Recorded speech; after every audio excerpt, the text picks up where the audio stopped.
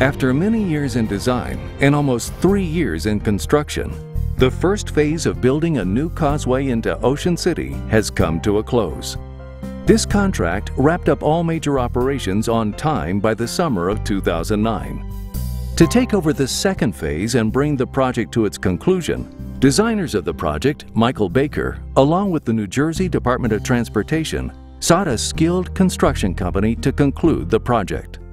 The $251 million contract for the remaining work was awarded to Route 52 Constructors, a joint venture comprised of R.E. Pearson Construction Company and GA&FC Wagman Incorporated. It will be their task to transition smoothly with the work that has already been done and complete the rest of the causeway, and to tie into Ocean City and Somers Point and construct the remaining public amenities. The community gathered for the groundbreaking of Contract B on September 30th, 2009. It is a great day in Somers Point and Ocean City, in Cape May and Atlantic counties, and I am very, very happy today to join you to break ground on the largest project ever awarded by the New Jersey Department of Transportation. Work was officially underway. The scope of this contract includes not only the remaining causeway construction, but also the removal of the 2 existing drawbridges, the removal of the Somers Point Circle, construction of fishing piers, and a new visitor center. I was very fortunate to have the opportunity to work on this job. Typical projects that I would work on, as most of us here, never approach the size of this contract. It's something that we may never see again as far as the size and the type of amenities that are included in this project. Bridge construction during this contract is going to focus on the high-level sections over Ship Channel and Beach Thoroughfare. One of the most significant constructability issues to arise is landing the new bridge in Ocean City while the existing bridge remains. The touchdown point into Ocean City was one of the most critical design aspects of the project. This is the area where you have the new bridge coming into Ocean City immediately in the footprint of the existing bridge. To accommodate this, we staged the demolition and construction of the bridge in stages. A portion of the existing bridge was removed, and we brought the new bridge in. The higher embankment fills had to be managed by using soil strengthening techniques so that we wouldn't damage the adjacent apartments on either side of the causeway. A temporary retaining wall is built in Ocean City to allow the street's profile to be raised in stages.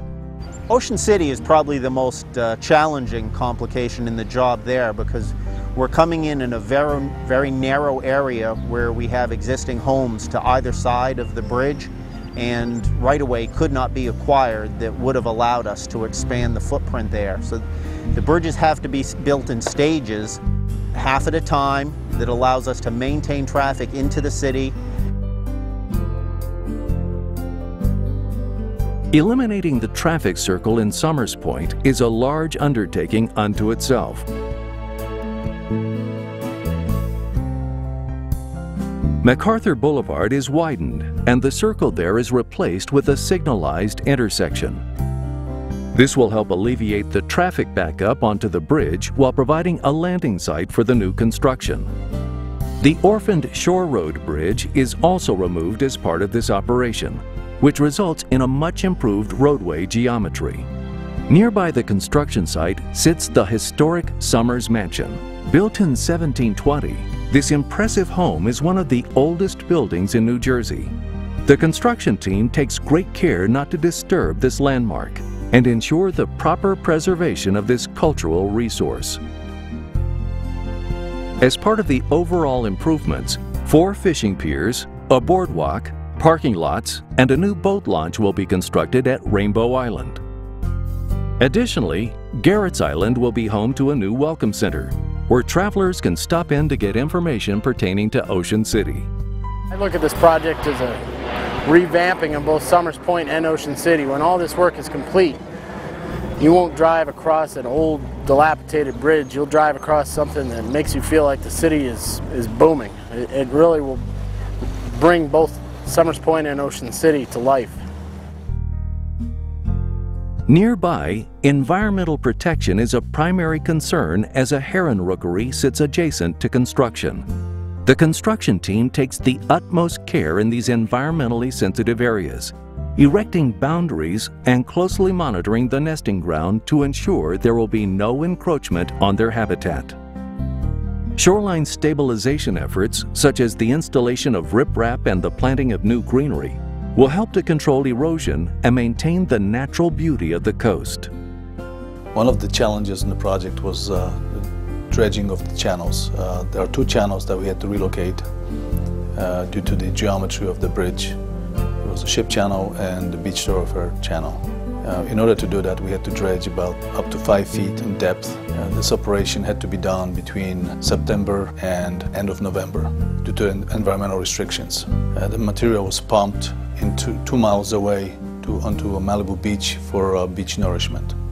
In Ocean City, roadway improvements include the raising of 9th Street's profile to seamlessly meet up with the new bridge abutment, as well as construction of a shared-use walkway and landscaping along the road. As the bridge is a major artery into Ocean City, as well as a coastal evacuation route, work must be done so as not to interfere with the flow of traffic onto and off of the island, particularly during the summer tourist season. That means timing is critical. Most major operations on the bridge must be completed during the off-season so that 4 lanes can be opened in time for summer. These operations require a great deal of coordination and planning.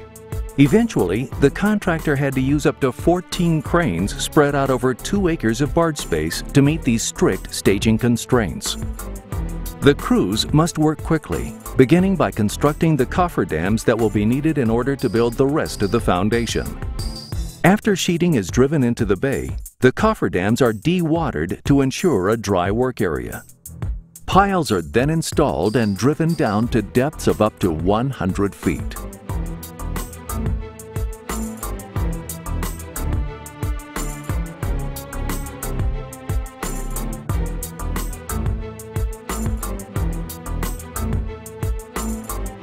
The cofferdams are then fitted with steel reinforcement bars and filled with concrete.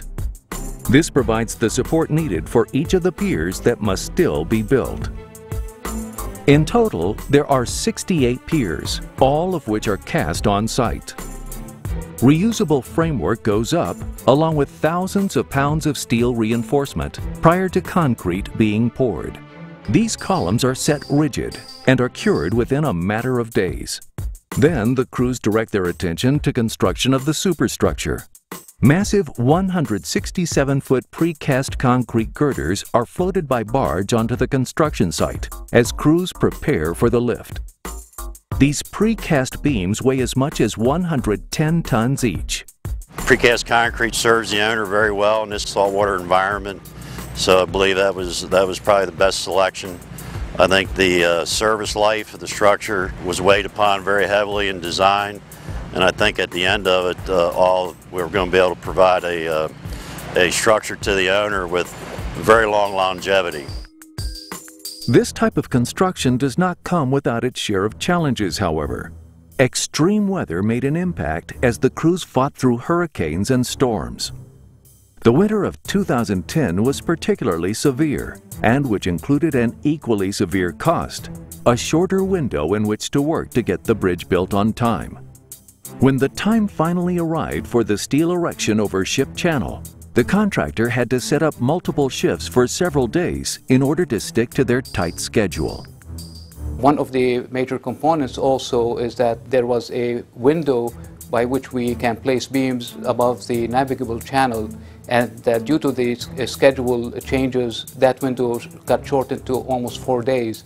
So we worked with the contractor and with the Coast Guard so that we can get the construction and the beams placed within this short window, and they had to work double shifts during these 4 days to make that happen. Once all the beams are set, work can begin on the bridge deck. First, precast deck panels are placed down, along with a series of interlocked reinforcement bars. These precast panels are pre-tensioned, which puts the concrete in compression and provides the durable strength the deck will need to last for decades. The crew then pours the concrete and smooths out the new bridge deck using a finishing machine. The crew makes sure that there are no imperfections in the concrete by removing any air that can become trapped inside during the pour. When everything is done, over 55,000 yards of concrete will be poured on this project. The abutment at Ocean City is completed as the impressive new span soars over Beach Thoroughfare. Privacy and glare screens are then installed to protect the residents of the nearby condos in Ocean City. As the remaining deck is poured, the contractors begin the process of switching traffic over to the new bridge in time to meet their deadline. On the evening of May 13, 2011, the last remaining tie-ins at Ocean City are made. Southbound traffic comes off of the old bridge for the last time. New lines are painted, and traffic is finally rerouted.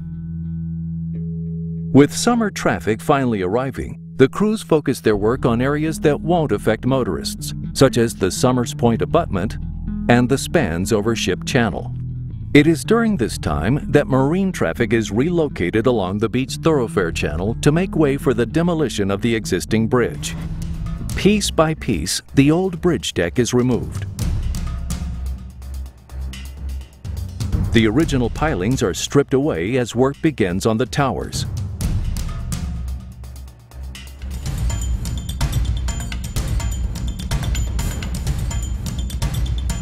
Finally, the bascule span is removed in a delicate operation, making room now for new construction to continue.